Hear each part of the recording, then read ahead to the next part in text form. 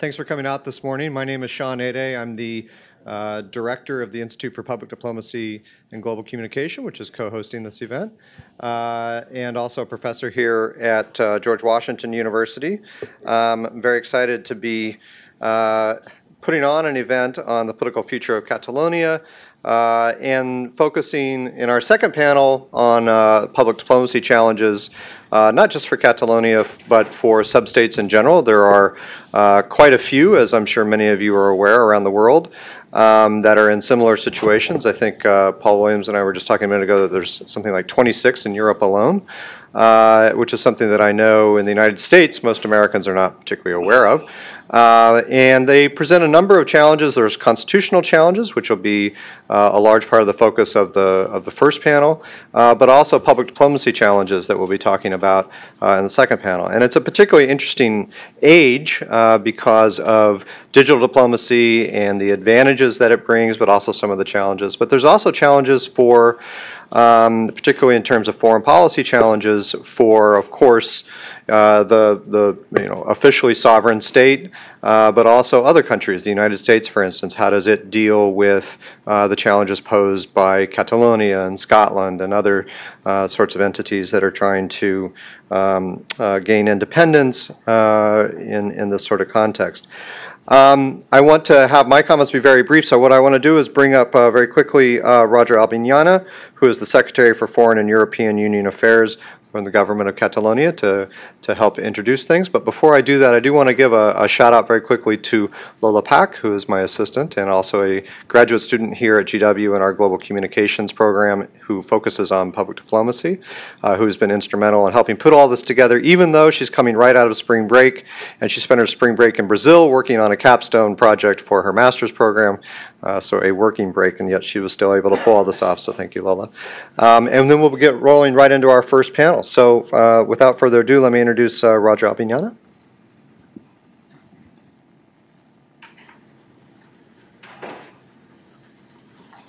Well, thank you very much, Sean, and very good morning to all of you. Ladies and gentlemen, allow me to thank the organizers at George Washington University, in particular Sean Aday, our host and director at the Institute for Public Diplomacy and Global Communication, for organizing such a wonderful conference here in Washington, D.C. I would also like to thank the Public Diplomacy Council of Catalonia for co-organizing this conference, and allow me also to thank our panelists attending from near and far, in particular Ambassadors Vendrell and Sarukan, who will be here later today, Assistant Secretary Crowley, and Professors Sanjaume and Williams.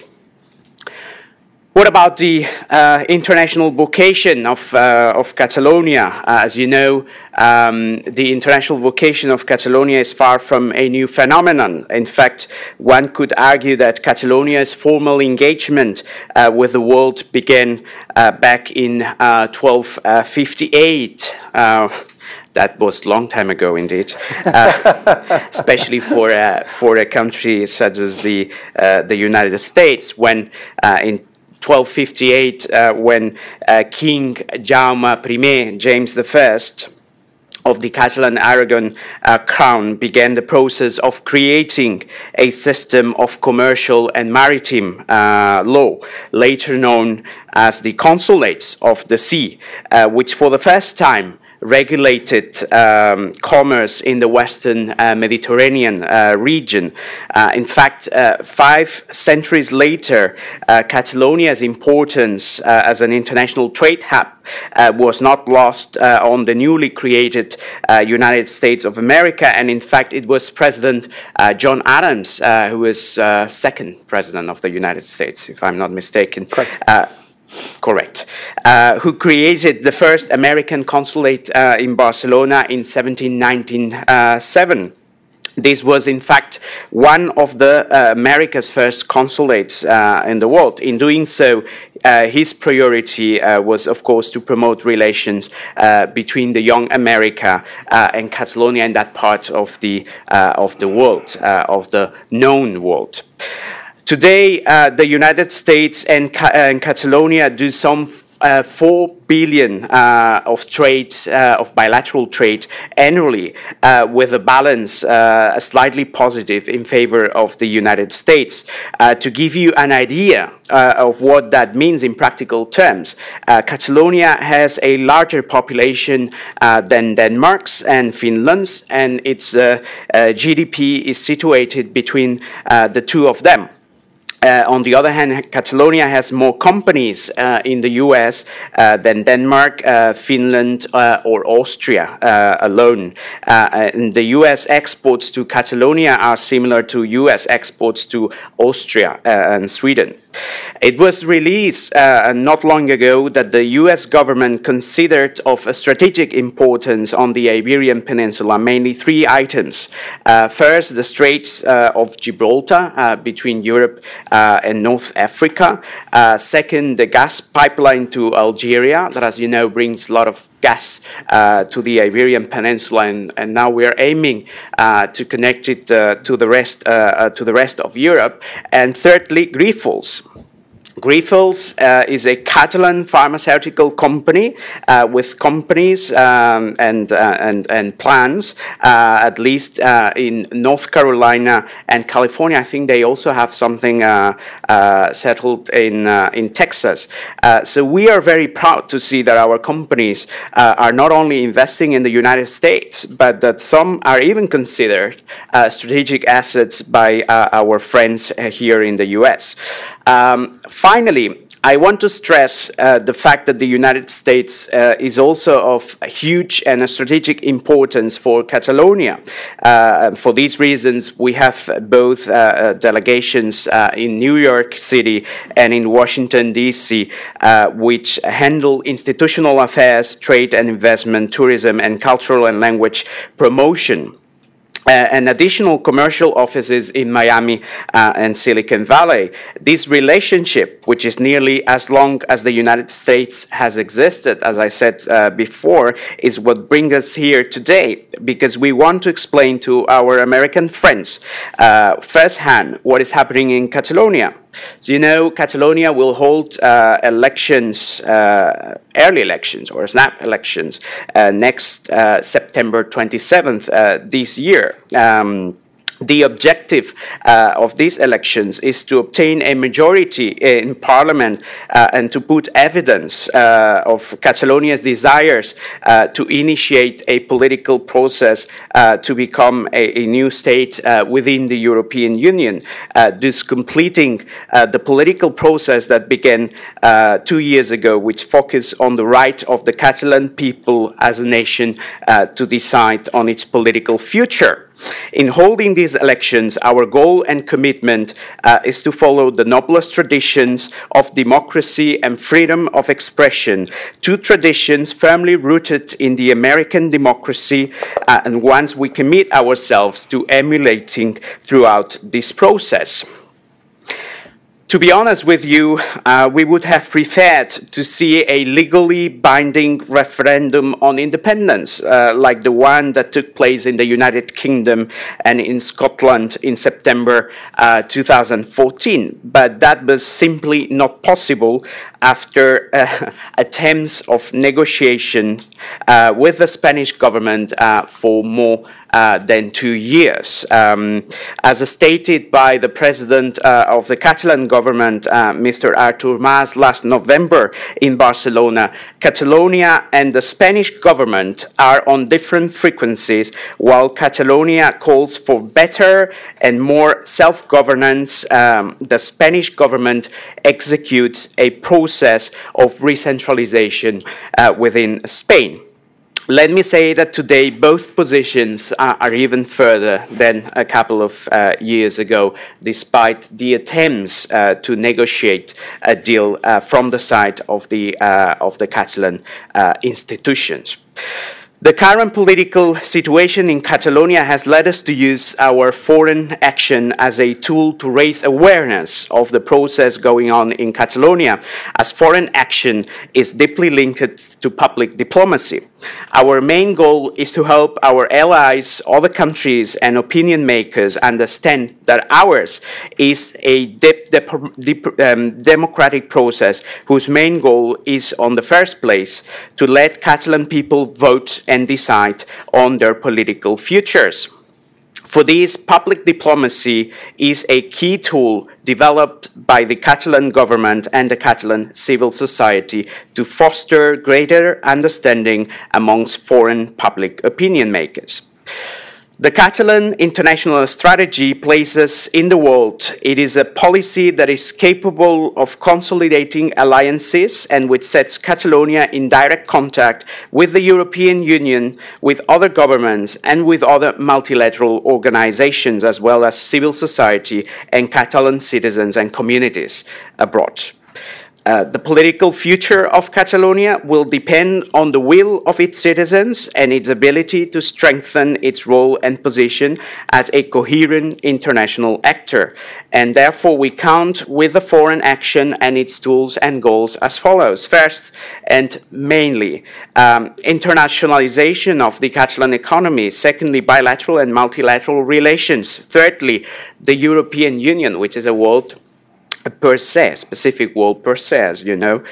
Fourth, the law of external action and EU relations. Not long ago, we passed in the Catalan Parliament with a large support and a large majority, a very advanced law on external relations and EU relations, which no other sub-state governments in the European Union still has. Unfortunately, the Spanish government has decided to appeal to the Constitutional Court in Spain against these laws. So it is not yet suspended on a temporary basis, but we unfortunately think that it will be soon suspended.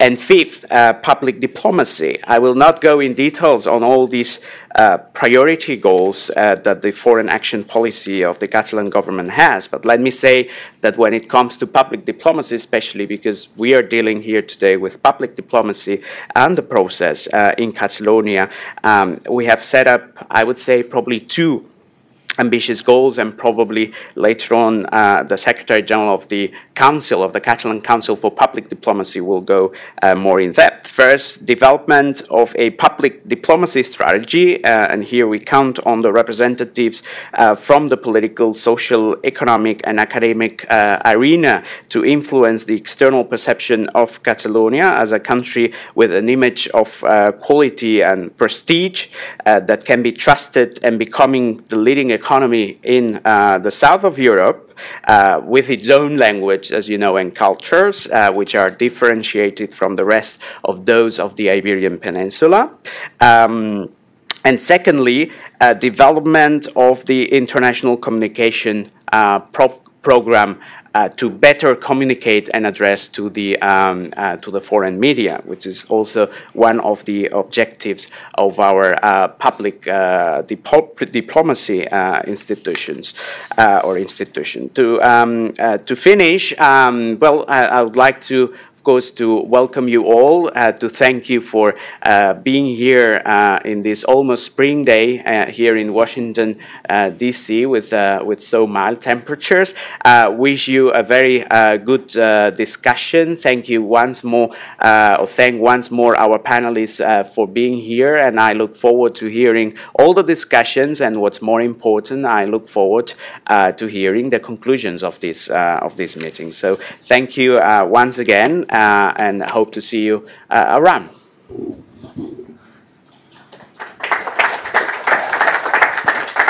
Thank you very much, Roger.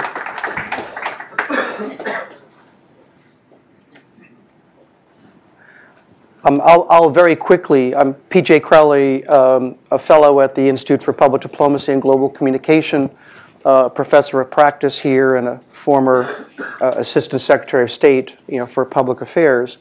And I very quickly will introduce the panelists. If you've got one of these folders, it has the great bios of our distinguished panel here. To my left is Francesc Vendrell, the adjunct professor of international relations at Johns Hopkins University, former UN Assistant Secretary General.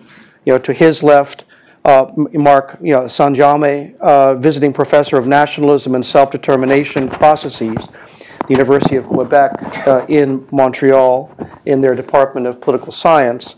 And then finally, Paul Williams, the Rebecca Grazier Professor of Law in International Relations at American University and the founder of Public International Law and Policy Group. Each of our panelists will speak for roughly 10 minutes, and then we'll have a brief discussion among ourselves and then open up to the floor. When we get to that point, if you have a question to ask the panel, wait for the microphone. Anyway. The second speaker, not the first. Who's first? Marc is first. Okay. So I think Take it away. I think you may want that. Okay. Well, I will speak from there, standing from there. That's fine. All right. So, thank you so much for inviting me. As a Catalan scholar, I would say that it's an honor being here, but it's also a duty, because participating in an event organized by my government, foreign policy, my government, so it's a pleasure, but it's also a duty. Let me say that this spring weather coming from Montreal is making me more prone to speak and to be open. So if I speak more than 10 minutes, please stop me before.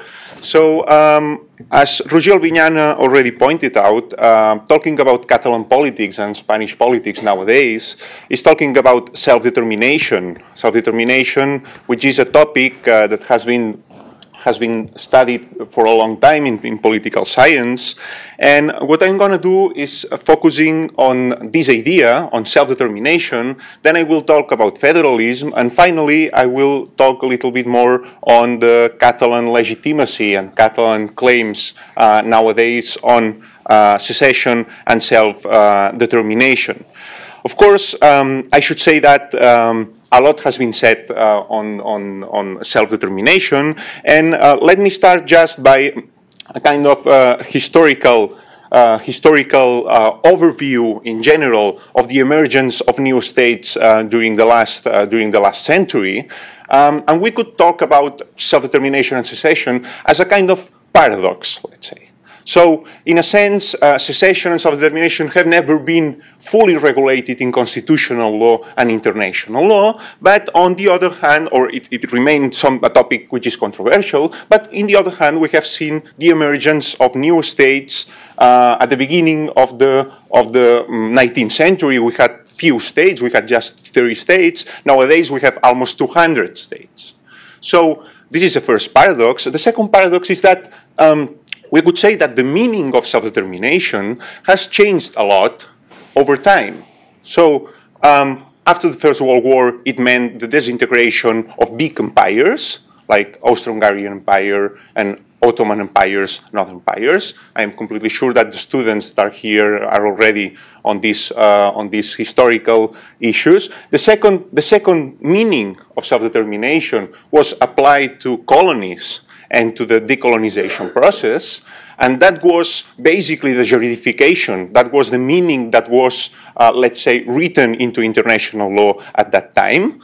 I have to say that self-determination of the people appears in the first article of UN Charter, as you probably know, as a founding principle of international relationships. And a third meaning came by the disintegration of the Soviet Union, self-determination.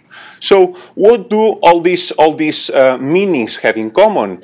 In my opinion, what is at the basis of self-determination, as Woodrow Wilson already said in his 14 points, is the claim for democracy and freedom. What's the meaning of self-determination? Empowerment, the capacity to decide by yourself, democratic government, reaching a democratic system, and that's more or less what I would say that it's at the basis of this concept. Let me say something about Spain. What has been the dominant political model in Spain during the 20th century? It has not been democracy. So Spain is not among those old democracies that we know in Europe, but among those which are new democracies, let's say. There was a short period in the 30s when Spain was a democratic country during the Second Republic, but as you probably know, the Civil War ended a coup d'etat which was not successful. The Civil War ended this period and came 4 years of dictatorship of General Franco. At that time, the Catalans had a certain degree of autonomy, but the Catalans lost the war, so they lost this kind of self-determination within the Spanish state. Democracy came back to Spain in the 78 with a new democratic constitution, and the Catalans kind of got a certain degree of self-determination, or at least autonomy at that time. So the meaning that we usually, or international relationships usually give to self-determination nowadays is the idea of autonomy. So minority nations are entitled to a certain degree of autonomy, Then we could ask ourselves why the Catalans are claiming secession nowadays, why the Catalan government is making these efforts for voting a referendum on self-determination. Well, it has a lot to do with the Spain, let's say, territorial system, the Spanish territorial model. So the Catalan government has been claiming for a long time that this solution to Catalan claims or Catalan demands is not fulfilled, is not achieved with the current territorial model in Spain. Why? Because Spain is not a multinational federation. So internal self-determination, so to speak, which has been the solution given to minority nations all over the world, internal self-determination through federal models, like the Canadian one in Quebec, has not been achieved by Spain. Of course, here there is a lot of debate, and I will not explain each argument for arguing that Spain is a federal system and why it is not, but let me point out just 3 arguments of why I defend that Spain is not a multinational federation. According to the Constitutional Court that has been blocking during a long time a referendum in Catalonia, in Spain there is a single state. We are now in a federal country. How many states there are in United States? There are many states. So in Spain there is just one state and regions, let's say, one state and regions. There is a single nation. So we are not in a country like Canada, another example of federation, where they say, well, no, we are binational, let's say, multicultural federation. We let Quebec to vote, and so on and so forth. No, in Spain there is a single nation, and another important point, another important element to say that Spain is not a fully multinational federation is that regions are not involved in shared rule. So regions, Spanish regions, Spanish autonomous communities, including Catalonia, are not involved into Madrid politics, let's say. So there are no blocking capacities, there are no blocking mechanisms for organic laws in the Spanish parliament.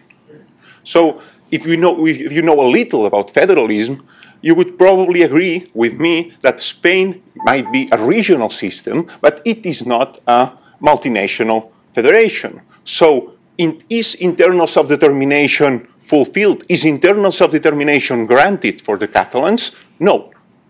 Internal self-determination is not granted for the Catalan autonomy. So if we would like to understand Catalan public opinion, we could go through many survey data, but I will show you just one question that has been posed during the last years to the Catalans by the Catalan official service. Unfortunately, I just have the data until 2014, but we could go on until 2015. This is a typical question. Which political system would you prefer for Catalonia within Spain? And there are 4 answers. Status quo, a federal state, less powers than today, a region, being a region, not an autonomous community, and independence. So as you can see, in 2006, the preferred option for the Catalans was by the Catalans was or status quo or federalism.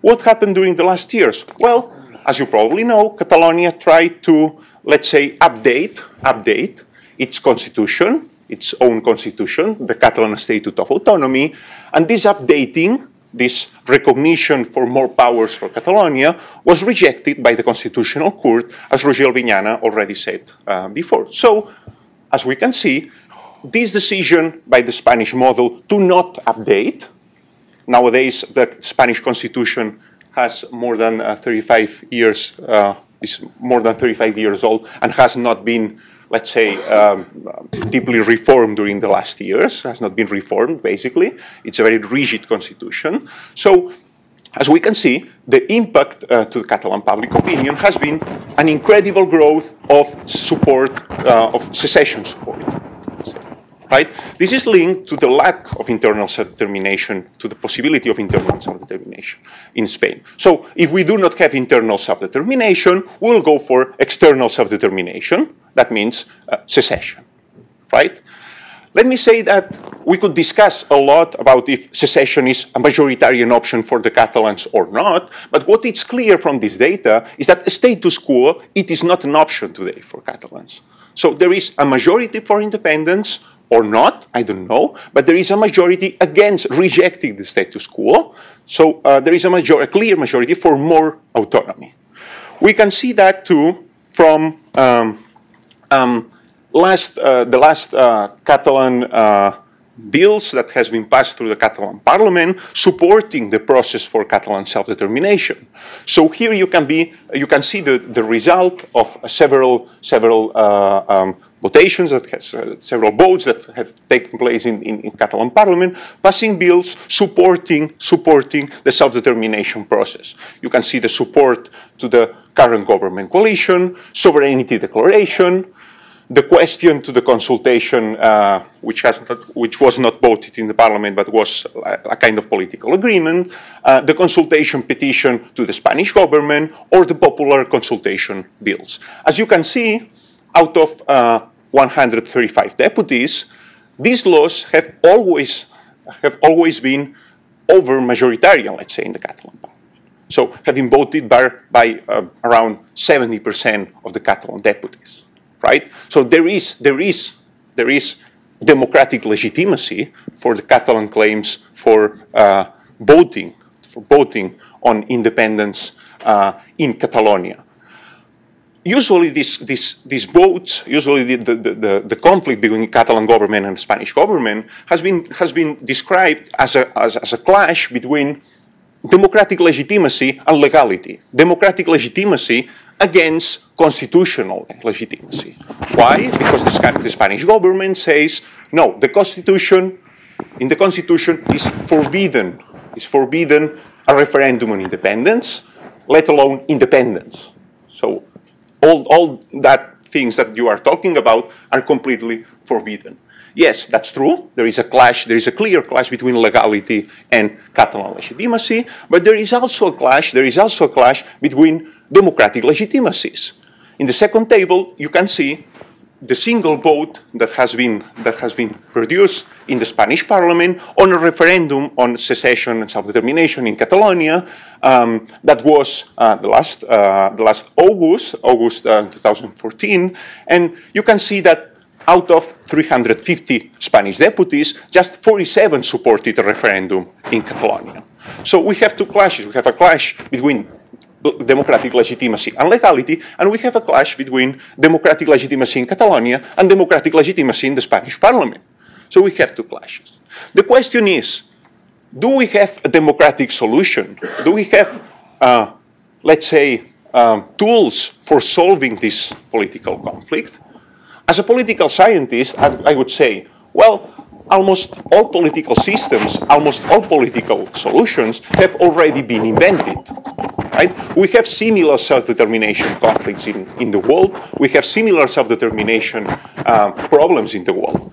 We can look to just two cases where self-determination has been discussed for a long time in a context that we compare apples with apples, in a context that we compare liberal democracies with liberal democracies. So Spain claims to be a liberal democracy. Let's compare Spain to Canada and the United Kingdom. Let's compare Spain to Canada and the United Kingdom. What's the solution according to the Canadian Constitutional Court to Quebec self-determination claims? Well, we have the opinion in 1998 by the Canadian Constitutional Court, when he said, well, maybe Quebec has not a unilateral right to do self-determination and go on their own and just make secession happen. They do not have this right because they belong to Canada. But we should talk about that. We should talk about that. So they are entitled to vote. They can vote on that. And then we should negotiate. We should discuss the solution. We should talk about constitutional politics on the basis of 4 principles: federalism, rule of law, democracy, and minority rights protection. So we have this example, for instance, for the Spanish case. Are these principles nowadays considered by the Spanish Constitutional Court? No, just one of them, rule of law. The constitutional, this is banned in the Constitution, you cannot vote. They forget about the principle of federalism, they forget about the principle of democracy, they forget about the principles of minority rights protection. Second example, Edinburgh Agreement, 2012. United Kingdom, a state which is not a federation, but they reach a kind of federal agreement, let's say, for letting the Scottish people vote. On the basis of what? On the basis of the Edinburgh Agreement, signed between Prime Minister David Cameron and Prime Minister Alex Salmond. On which basis? On the basis of working together in matters of mutual interest. On what principles? Good communication and mutual respect. Good communication and mutual respect. That are the 2 examples, I think, reasonable to compare with and reasonable to take into account when we talk about Catalan self-determination in Spain. My question is, are these principles considered by the Spanish Constitutional Court nowadays? No. Are these principles considered by main political actors in Spain nowadays? No. I think that these principles would be an inspiration for Spain in dealing with Catalan demands. Last a bonus track, and I let Professor Vendrell to speak. Bonus track. Usually in liberal democracies, when secession is voted, loses the vote. So referendums are usually lost by secessionists. So even from a Machiavellian strategic mind, let's say, let Catalans vote because they will vote no to secession, that mind would be right, that this idea would be right. In general, and we have some cases in the United States concerning Puerto Rico, in general, these referendums are defeated by the state. So from a strategic point of view, it could even be difficult to understand not letting Catalans vote. So thank you very much. I'm looking forward for comments, critiques, and debate later on. Thank you so much.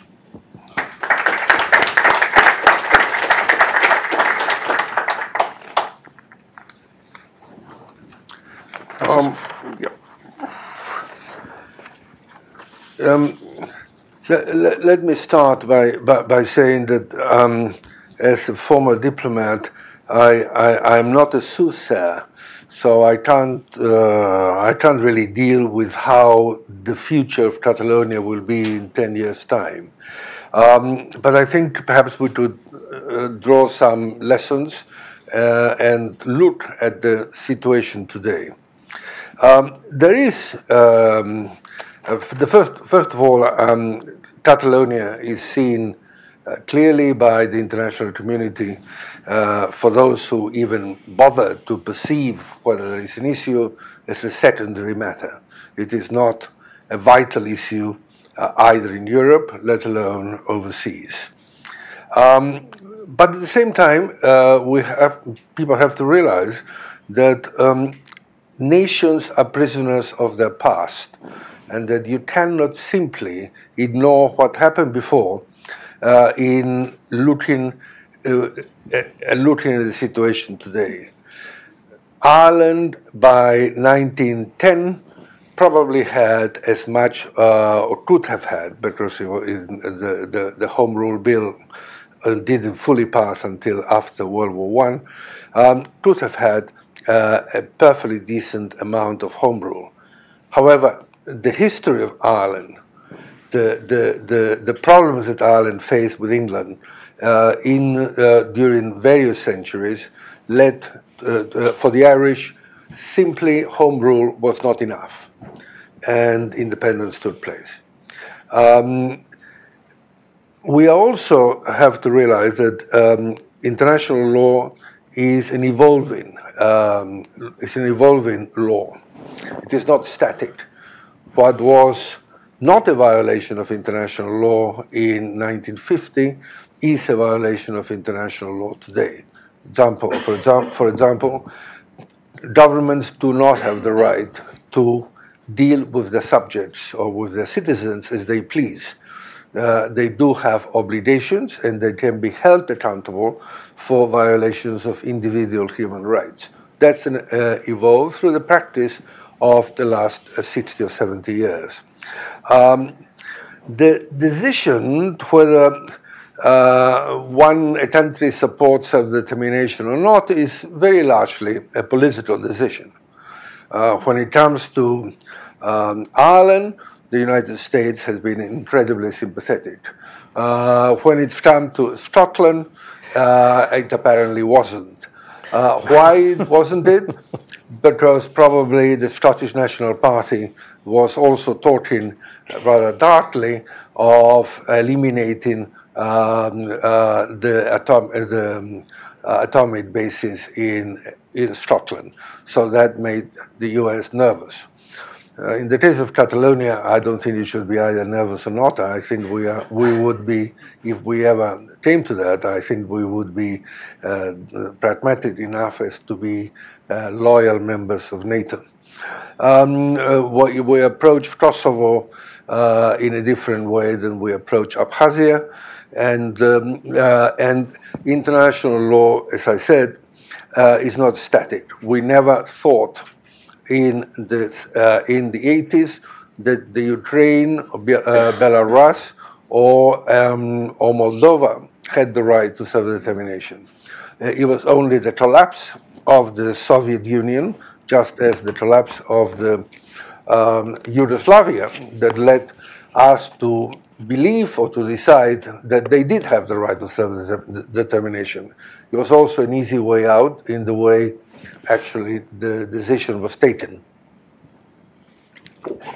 In other words, countries in the Soviet Union, nations in the Soviet Union that were not constituent parts of the Soviet Union were denied the right to self-determination, let's say Chechnya, or you could say, or which were part of and yet Belarus or the Central Asian republics, where, in my view, there was no demand at that time for independence, found themselves landed with independence. The same can be said about former Yugoslavia. But there is no question that there is a bias against secession. I just heard today our Mr. Sean state that Catalonia is an example of 27 other or 26 other sub-state entities that are seeking recognition. I must say that the last thing, at least from my point of view, and I think from the Catalan point of view, the last thing we would want is a proliferation of little nations. We are not talking here in terms of Europe, of Padania, or of South Tyrol, or of Friesland, or any of these potential issues. Here we are talking of a part of Spain at the moment which considers itself, and I think very few would deny it in Catalonia, that we are a nation. That doesn't mean necessarily we have to be a state, but we are definitely a nation. And when told by the Constitutional Court, which is an eminently political court, much even more so than the Supreme Court of the United States, denies that we have the right to call ourselves a nation, despite approval by the Catalan government, by the Catalan parliament, and by the Spanish parliament. This inevitably has consequences. There isn't any sub-state in Europe of 7.5 million people who speak in a different language that demands, at least through its elected representatives by a majority, the right to decide. And we are now talking of the right to decide. But having said that, I am aware that this is all too complicated for a politician that only spends perhaps 1 minute thinking about the issue. And there is a natural anti-state, anti-bias. There is a bias against secession across the world, and in favor of the respect for the sanctity of international borders. And that is a problem that Catalonia has to realize. Particularly for a large country like the United States, the lesser number of states, the better. Henry Kissinger and successors of Henry Kissinger have been demanding to have one phone number for Europe. They still don't. They have still 28. And of course, with Catalonia, it will be 29. So I can see, I realize that there is a knee-jerk reaction against one more country or one more little place wanted to have their own cake. And there is, at the same time, there is also a knee-jerk reaction about being burdened with new issues. Even a country as large as the US, let alone European countries, they can rarely handle more than 2 crises at a time. So even if these crises are extremely violent. Oh, there are a few more than 2 right now. So the idea that the United States, or for that matter, the major European countries, will spend much time worrying about Catalonia, this isn't going to happen. It won't happen unless things were to reach a point that forced what most governments have, which is an ostrich-like approach to issues, to problems. We don't want to hear about them. We have enough as it is, and we certainly are not going to look back at the history of the last 200 years to decide whether there is some merit in what Catalonia is demanding. I have dealt for many years with Afghanistan and with East Timor. In Afghanistan, clearly, the international community did not even bother to look at the history of Afghanistan 10 years before the Taliban came over. They might have drawn some good lessons if they had.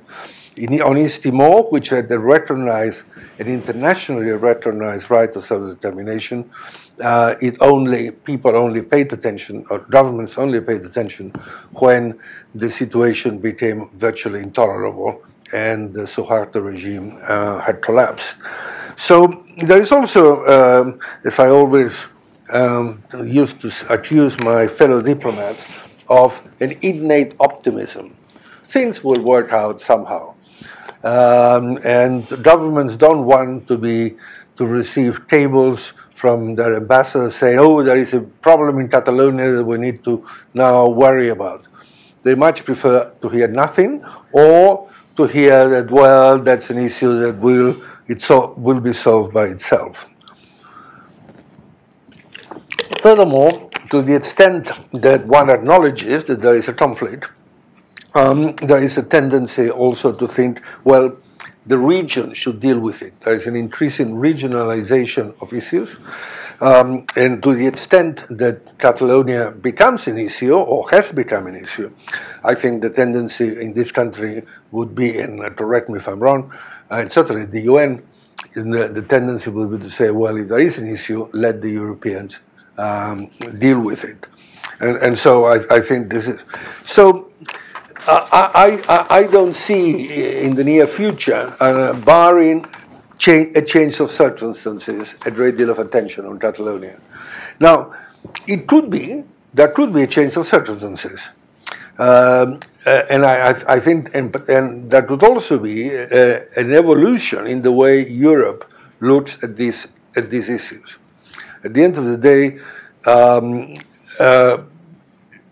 how a democratic country deals with demands for self-determination cannot be the same than the way the Sudan dealt with South Sudan or Ethiopia dealt with Eritrea. Clearly, I hope we have reached a much greater degree of evolution in our democracy. And it is something that perhaps Europe may eventually come to realize. What do you do when a majority of people and a majority of elected representatives demand the right, not necessarily yet of secession, but the right to be able to decide the future of the country? And there are, as you have heard, in the last 10 years, first we are prisoners of the past. We are prisoners of the 200 years when Catalonia's identity was erased.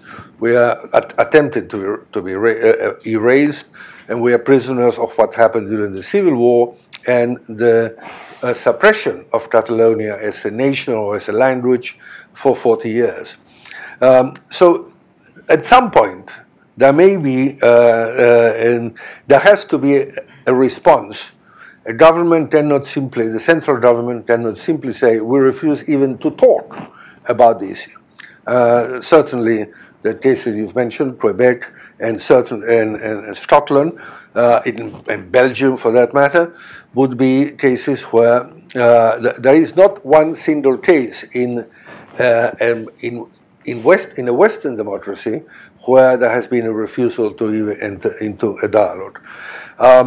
So I'll stop here, and I think the time perhaps is to have a proper discussion on this. Thank you. Great. Thanks, PJ.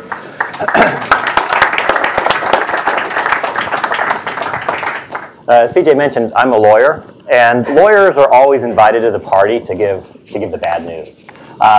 So I'll do my job. The bad news is Catalonia has a problem, and it's called Brussels. But lawyers like to be invited back to the party, so we also bring some good news with us. The good news is Madrid, The Hague, and New York aren't really the problems that they're perceived. So let's start with the good news. Madrid. Why is Madrid not a problem? Madrid is not a problem because it's predictable. If you look at Marc's listing of all of the states that had referendum, all of the central governments opposed self-determination. They opposed secession, even when they granted a referendum. Why? Because that's their job. They're the central government. They're supposed to keep the country together. They're supposed to a degree, centralize powers. Now, why this is not a bad idea, or not a problem, it's difficult, it's a complication, it's consternation, but Madrid is there. It's got its position. Catalonia can figure out what its strategy is going to be to deal with Madrid. It can try out different tactics. It has flexibility to try to deal with Madrid. But Madrid is there, it's stationary, it's clear. Catalonia also has the option of ignoring Madrid, and we'll talk about that in just a second. So it's going to be a difficult situation, but Madrid is not your problem. The Hague is also not Catalonia's problem. You will get any number of international lawyers who will say, sovereignty, sovereignty, sovereignty, territorial integrity, there is no legal right to self-determination externally, and they'll cite the UN Charter up and down. And they're all correct. You will also get a number of international lawyers who will talk about self-determination, who will cite the UN Charter up and down, pointing out that it also provides for self-determination. They too are right. International law has not made up its mind. Now, the most recent, so there's a sovereignty-first community out there and a self-determination-first community. And they basically agreed that international law does not provide for a right of independence. They've also agreed that international law does not deny the right of external self-determination. And in the latest round of this sort of evasion of making a decision has gone with self-determination movements. The International Court of Justice in The Hague, in the Kosovo case, ruled that Kosovo had a right to declare independence. But in the way of all good lawyers, they didn't answer the question that people wanted to know, which was, could Kosovo become independent, or was Kosovo independent? They answered the question that the UN General Assembly asked, which was, could Kosovo declare independence? And the court said, yeah, sure, Kosovo can declare independence. That doesn't create any legal obligation on the international community to recognize Kosovo's declaration. So you've got a little bit of an edge out there with the ICJ case lately, but don't invest too much in it. But you can take The Hague off the map. So you don't have to worry about whether international law is somehow going to constrain Catalonia's options or keep it in Spain. Also, New York. The international community isn't really a problem. As Ambassador Vendrell had said, you ask any diplomat, any secretary, any Ministry of Foreign Affairs, no self-determination, no, no, no. When I worked at the State Department in the early 90s, we were dealing with Yugoslavia, Soviet Union, Ukraine came seeking recognition, and the answer, all of the internal traffic, no, no, no. And I asked one of the diplomats, I said, well, why am I on this issue? You know, you're like the desk officer for Yugoslavia, desk officer for the Soviet Union, the answer is clearly no. And he's like, oh, our policy is always no, until it's yes. And so you as the lawyer have to prepare us for yes. We have gone yes 36 times in the last 20 years. In the last 20 years, the international community has gone from no to yes 36 times. So maybe 37 is a lucky number for Catalonia. So there will be a lot of this resistance because it is destabilizing and it does complicate things, but it also happens on a regular basis. So the international community is not going to be your barrier. What is your barrier? What is your problem? Is Brussels. And the reason why Brussels is your problem is it simply doesn't have a policy.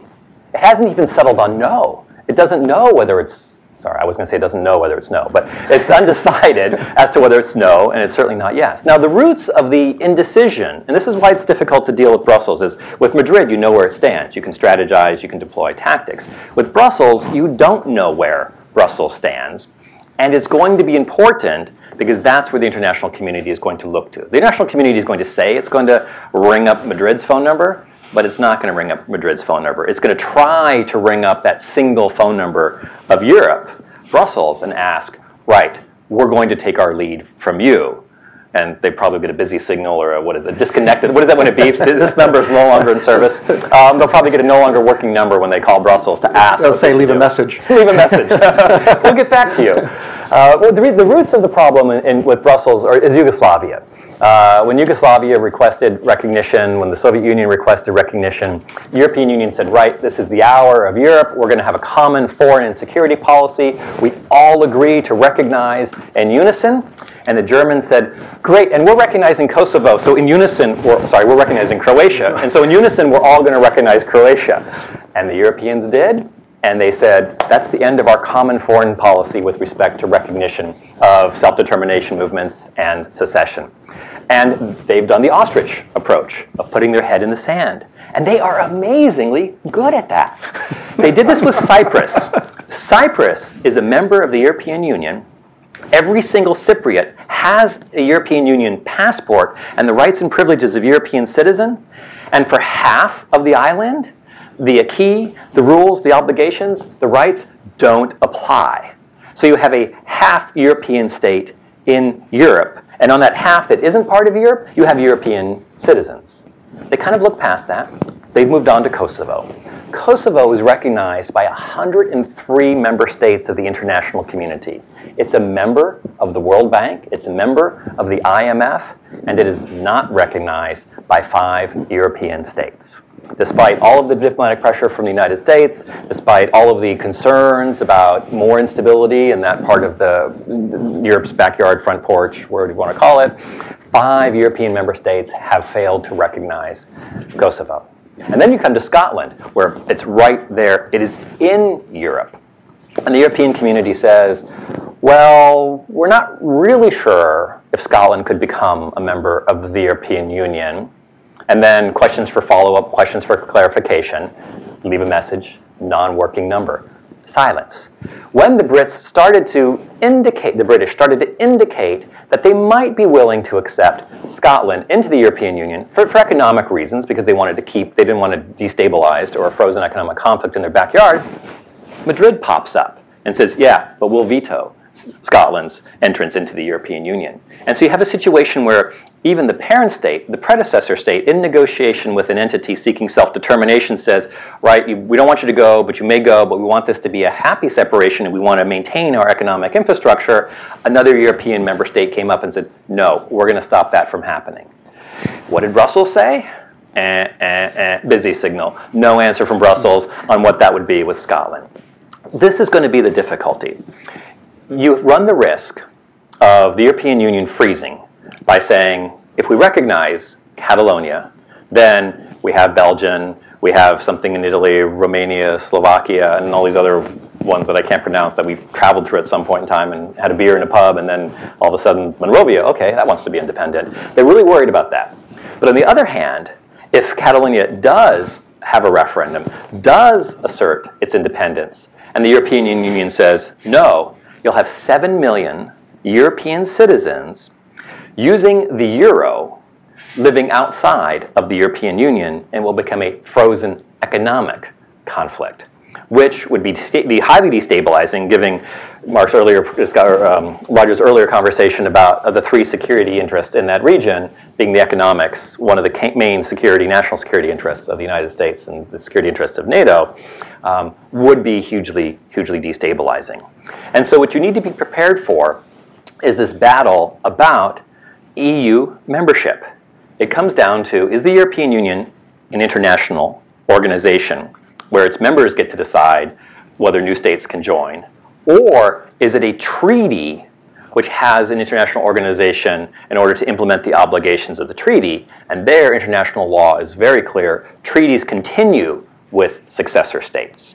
So you'd have a situation where the Rome Treaty all the way through Maastricht and other treaties would continue with the successor states, and then you'd have to figure out how they would participate in that organization. Also, citizenship. 7 million European Union citizens. I've been surprised that folks will say, oh, well, they'll just lose their citizenship. Not even Bashir, who was of Khartoum, indicted for genocide, took away the citizenship when the separation of the South turned around from the North, until they had worked out some negotiated arrangements. The European Union can't simply disenfranchise 7 million European citizens because the country that they're a part of decides to separate from the European Union. And then there's the questions of the debts, the assets, the membership in the IMF and the World Bank. Helping, this is your job as representative to EU mission, EU infrastructure, helping the Europeans sort out the membership, the treaties, the international organizations, the World Bank, the IMF, those types of questions, so that the EU can get to yes, so that it can actually have a policy, so that it can actually have a response when Catalonia dials up Brussels and says, we're moving, we're going, we're having a referendum. We've either negotiated something or not negotiated something with Madrid, but we're moving forward, and this portfolio is shifting to Brussels. That Brussels has a way of seeing itself clearly, to having an answer, and to having that answer be yes. Wow.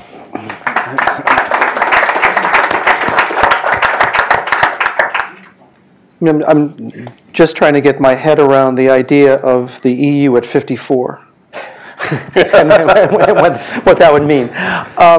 But let's start out a little bit at a macro or meta-theoretical level. You have two dynamics that are working their way around the world, and particularly across Europe.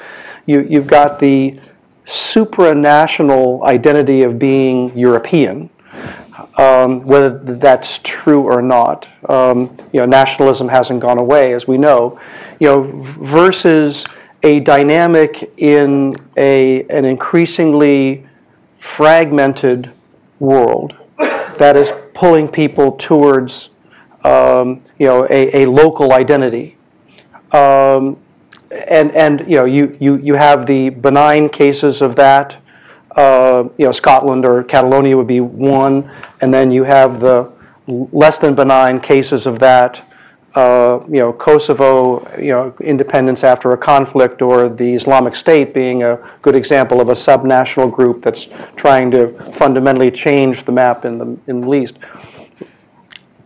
Where are we going with these two competing, political dynamics? How do you see this evolving, and then how will this enter into whether you can use this question of identity and legitimacy to overcome the practical, political, and legal obstacles that Paul has outlined? Francis, you want to start us off? Well, once again, I take issue with the Europe of 54. First of all, we are not talking of an admission of a new state into Europe. It would be, and I'm only in favor of self-determination. I'm not sure that what the answer would be to the second question, should it be independent or not. But we are talking now of a country of 7 million, which is already part of the EU by being part of Spain.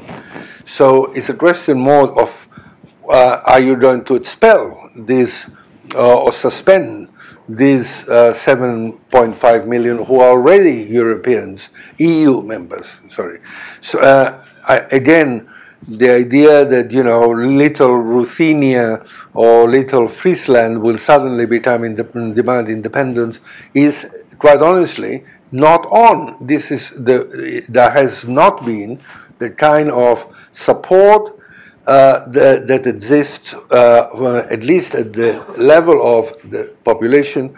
So I don't, but even assuming, now the second point is, those of us who were sympathetic to Catalan nationalism or to Catalonia, we are deeply European. We probably would not object to a federal Europe of 54 states.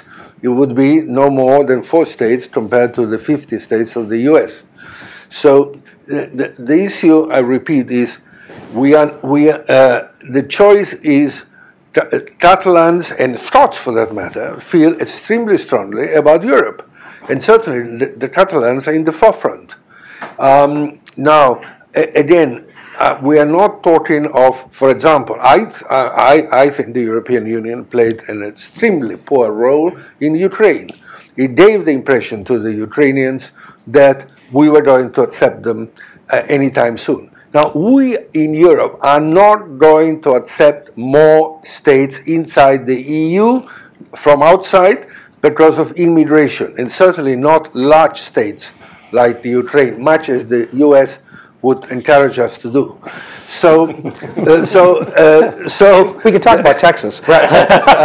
So we are now talking of countries, of a place which is already part of the EU, which already has the freedom of movement, and therefore this kind of obstacle doesn't arise. Well, but Marc, you were, the dilemma when you get into politics is this question of apples to apples, and as soon as one person says apples to apples, someone's going to say, no, I want to talk about a pineapple, so in terms of frozen conflict, Vladimir Putin, and Crimea, you immediately bring back the history of Kosovo and Abkhazia, South Ossetia, so from a political, it is one question as to what the answer in Brussels would be. Besides, we'll get back to you. But the other is that not surprisingly, as Paul said, no sooner did the issue of Scotland come up than you have a keen interest, whether it was Madrid. I'm sure Brussels on the national side, thought about the challenge of Flanders and so forth, and all of a sudden now where does this go? But it's more about the aspect of the political dynamic that we are dealing with, and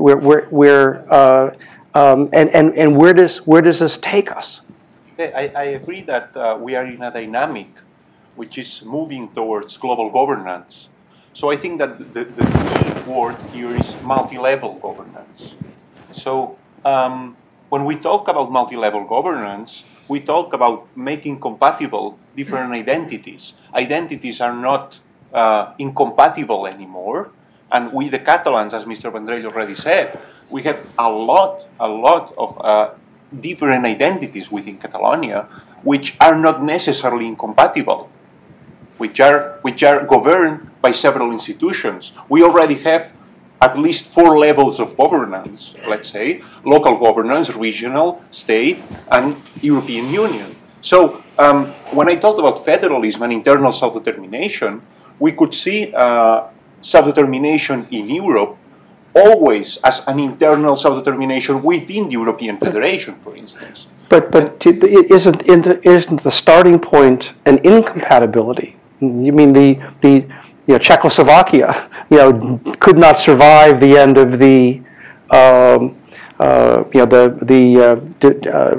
elimination of the Soviet Union, it was a velvet revolution, but it was a matter of 2 identities that chose not to, or one on behalf of 2 that chose not to coexist. I agree on that. Sorry, I agree on that, but my point of view is that if we compare apples with apples, we compare liberal democracies to liberal democracies. If we talk about Czechoslovakia, post-Soviet Union, Kosovo, and other phenomena, we are not talking about government arrangements which are within liberal democracies. And in liberal democratic movements, we have seen that the solution, as it is in Scotland, as it is in Quebec, is neither freezing the constitution, but it is also not unilateral independence. We have seen both, for instance, secessionist movement in Scotland and secessionist movement in Quebec. They always claim, they always have been pushing forward for economic integration, for sharing powers, and for international agreements, keeping international agreements, and keeping international organizations. So we are not anymore claiming self-determination for isolation, but for sharing different powers at different levels. So I think that the response to your question is we are into global multi-level governance, and we should make it work in a liberal democratic context. You've hit on an issue that's going to be a real public policy, public diplomacy challenge for the Catalonians, which is the international community, when you're dealing with self-determination, is a real fruit salad, and it's gone bad in a lot of places. There's this concern of fragmentation of the global world order, with new states popping up everywhere, and they have this nasty habit of getting into conflict. So Eritrea and Ethiopia had a very nice separation, and then immediately started a war with each other. South Sudan, after years of American and European diplomacy and 5 years of nation building, celebrated its independence, and then by and large started a civil war within a year or 2 after that. That's the context in with which you'll be conducting your public diplomacy, but you really do have apples to apples when you're talking about Europe. And this is why I use the term frozen economic conflict. I was very careful not to say frozen conflict, because you don't want to compare it to the rest of the fruit salad. But here you have a situation where you have an economic infrastructure, the euro, the acquis, the regulations. You have a nationality infrastructure of sort, and that the EU citizenship that many Catalonians will say that they're Europeans first, and lots of folks in Europe will say that same thing. So thinking of ways in which you can take this debate and have it be a debate about self-determination within the European Union. You'll be flipped into internal and external self-determination, because that's what scholars talk about. Create a new discussion point. You're not really seeking external self-determination. You're not leaving Europe. You're not leaving the European Union. You're simply reconfiguring your association within the European Union from being a sub-state entity of Spain to being an independent country, still within the structure of the European Union. It's a little bit of law and a lot of public diplomacy for how you reshape this debate.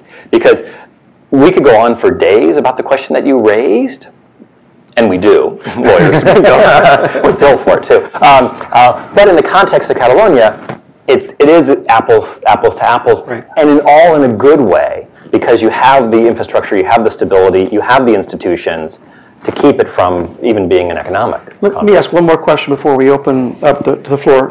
To get to this question of apples to apples, what are the criteria here? I mean, the dilemma about self-determination, gets you to a country like Bahrain, a Sunni king that rules a Shia majority, and if you ever had a vote, which Saudi Arabia probably would not let them have in the first place, you would fundamentally change the orientation of that country. You can look at the artificiality of Afghanistan and Pakistan, and if you ever talked about nationhood, there would be a Pashtunistan. So what are the criteria that we need to identify that would distinguish Catalonia from other aspirants, but ultimately either for whatever reason a viable state would not be produced. Kurdistan would probably be an example of that. But what do you need to be able to say there's this legitimate argument here that separates us from some others, so you don't get to a EU at 54? No, the only point I want to make is I think at times you seem to confuse, and many people confuse. I'm always confused. The right to decide, self-determination, and whether this means independence. And as the chart was pointed out, in many cases, the main reason, in my view, why there is probably, and certainly at times, there has been a large percentage of the population in Catalonia that wanted independence was simply because Spain was refusing a referendum. Once you're allowed, the moment you're allowed to decide, the moment you decide, then the impetus drops. And this has been shown here. It happened in Scotland. I, for example, was against Scottish independence. I didn't see any particular reason. So it's not a view that we are trying to expand the number of member states. It's a question of how do you handle the demand by a territory that has the characteristics of a nation, not of a state, of a nation. How do you handle the demand, a demand to decide one's future or to alter its status? Yeah, just a remark on the criteria. The professor Alan Buchanan from Duke University wrote a famous book in the '91 analyzing the morality of secession, let's say. And he set out certain criteria that I think are at the basis of any political science debate on the criteria for secession and self-determination. And these criteria are respecting fundamental values, a functioning democratic system, and peace, let's say. Peace meaning absence of physical violence, let's say. When those criteria are let's say, fulfilled, and we have a sub-state unit with a certain identity, with a self-government, with a functioning democracy during a long time, and with a tradition of democracy, let's say, we have a case there in which we should discuss at least the legitimacy of its self-determination. I think it's clear. We cannot say. Usually, we find ourselves in a slippery slope. And then we say, no, that's like, well, then would come Padania or would come this region, I don't know where, they are also in Crimea and so on and so forth. Well, wait a moment. We have criteria, and we do have democratic convictions, I think. And we can use these criteria for distinguishing several among different cases, let's say. That's my answer. Yeah. I would only add to that criteria stability, because to guard against the slippery slope, the policymakers will want to think about whether they recognize the sub-state entity. Will that be destabilizing to the region, or will enter into conflict?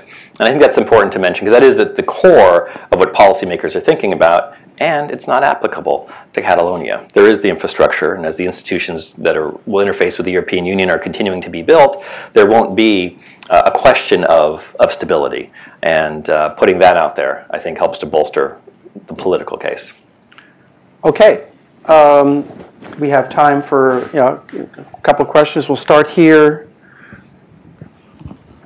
Wait for the microphone. Thank you. Identify yourself first.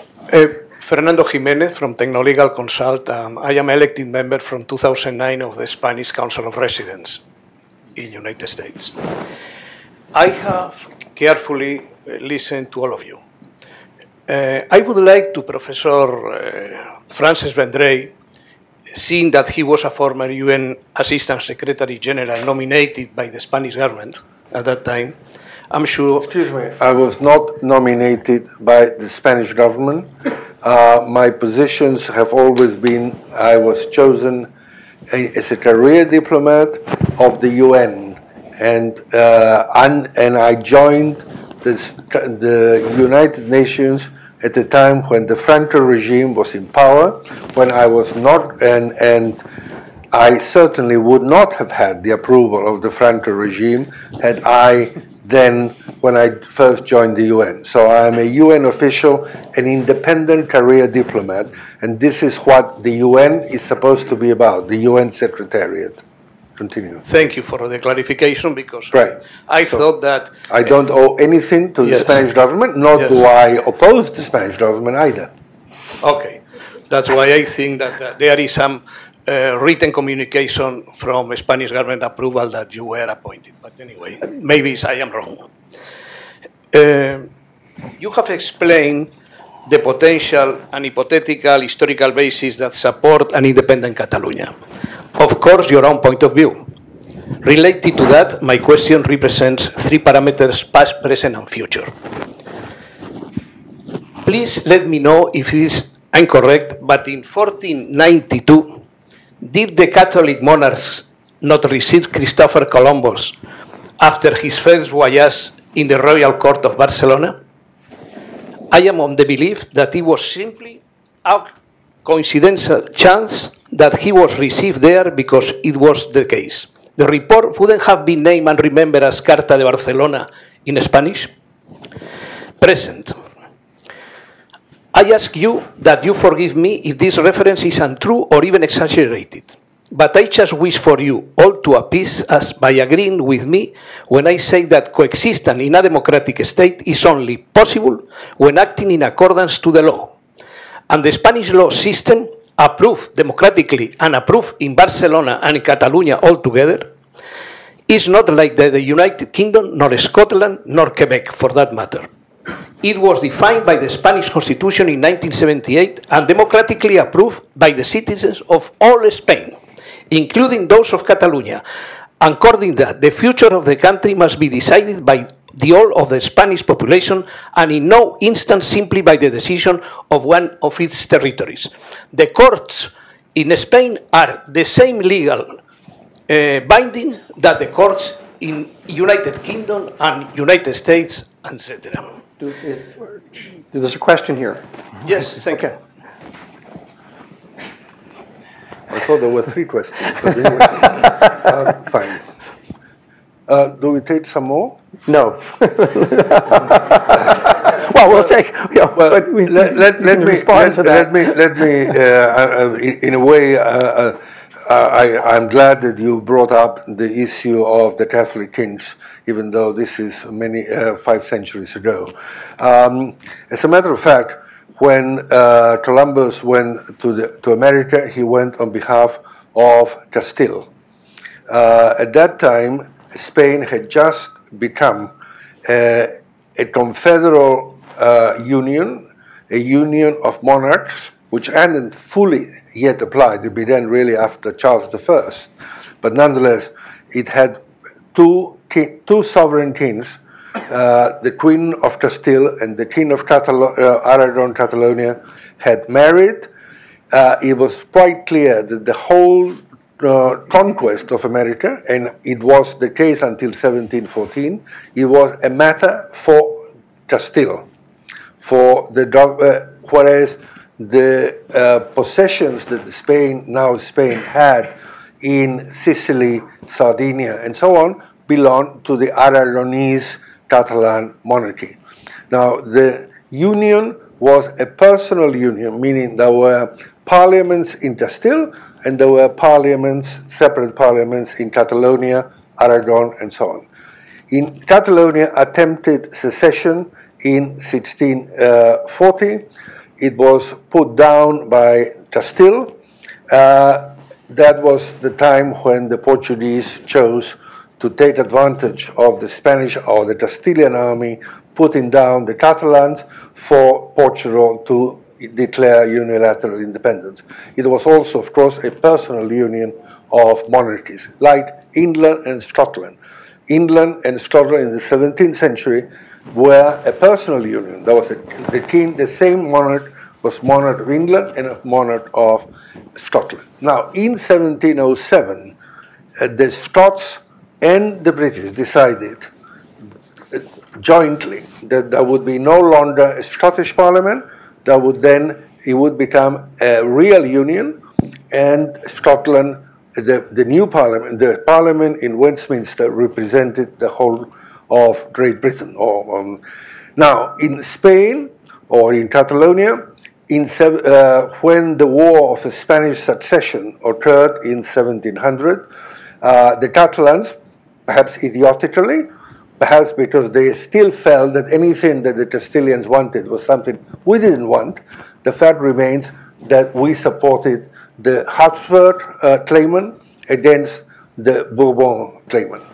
As we all know, in 1714, the Treaty of Utrecht, this finalized the conflict. That's when Gibraltar became British, but apparently Spain still doesn't recognize this particular entity, despite the fact that it was in an agreement. In the case of Catalonia, the Spanish authorities unilaterally abolished the Catalan parliament. So I think that if anything, the only thing you can say is that by the right of conquest, Spain is now the overlord of Catalonia. I'm not, and I want to repeat it again because you seem to think that because I support self-determination that I want independence. I simply say that in an advanced, mature democracy, the way to handle this is by asking the people. Now, you say we should ask all the people of Spain whether Catalonia should be independent. Now, this is a novel approach that since when would the majority, since when the rights of a minority are to be decided by the majority? And now, we're not talking here of a minority spread all over the country, let's say the right of Protestants, we are talking now here of the rights of a people who are within a given territory. And this is why in 1978, the Constitution made Catalonia a special entity. So my answer is, no one in Britain, no one thought that the British people should be consulted about whether Scotland should be independent or should. It was understood that this was something for the people of Scotland. And I think Britain took the rational and mature approach. You want to choose? You choose. And we'll go with you. We hope you don't leave. And I can assure you that if only this relaxed approach was adopted by the government in Spain, that the outcome would be satisfactory for everybody. I have 1 minute left and 2 questions. So let's combine them. Ask a very brief question, both of you. You had one there, and then we'll wrap up the panel. Thank you. My name is Marco Althaus. I'm a visiting scholar from Berlin, Germany, currently at the Graduate School of Political Management, this campus. I was wondering about the role of public opinion here. As a country that is one of the very few federalist countries in Europe, I'd say that federalism in Europe is really the exception, not the rule. We as a country certainly have lots of public opinion sympathies toward the Catalonian case. In public opinion, I'd say we sympathize with a nation that is an economic powerhouse in the north, that is forced to pay for its poor, disorganized neighbors in the south. So that's one thing. But generally, do you see public opinion across Europe being more supportive of such movements, whether it's in Germany or in any of the nations, big and small? And what role does economics play in this? That would be, I think, very, very interesting. Not just inside Catalonia, but also across the continent. Okay. Thank you. And then back here. Hi, my name is Rodrigo, and I'm a student here at the George Washington University. So I wanted to kind of follow up with this question and what you'll be talking about. When you said that it isn't relevant as much what the rest of the Spanish country thinks in this matter, I wanted to pose the question of whether we have considered, first of all, if there is truly a majority public opinion that supports independence, because I think we're all assuming here that Catalonia wants independence, and the last poll actually said that 48% of people in Catalonia are against independence compared to 44% who are for it. So there's a majority of people in Catalonia who are against independence. That's the first thing. The second thing, let's say Catalonia did become independence. We're talking about the autonomous community in Spain that has the highest debt and receives the most amount of money from the central government. We're talking about taxpayer money from all of Spain that goes into Catalonia, and where there is patrimony in Catalonia that belongs to all Spanish citizens. So I wanted to pose the question of how do you think this is not truly a question of all of Spain deciding on its own future, on its own economic, political future, and its own public property? Thank you. Two great questions that obviously lend themselves to brief 15-second answers, but Paul, you want to start off? Going into the north-south European politics or the intra-Spanish politics? I'll give you a legal answer. The good news is the law is pretty clear on these referendums on self-determinations. It is the sub-state entity concerned that votes, and that's the whole sort of question of self-determination. And there's a whole raft of laws that keep lawyers very busy on questions like federal assets, federal debt, the national patrimony that you had discussed. Lots of criteria relating to equitable and equal sharing. So it only takes you guys a year to have a referendum. It takes the lawyers 5 or 6 to sort out a lot of those questions related to the financial and the treaty-based matters. So that's a slight legal dodge, but I'll pass it on to the other two panelists.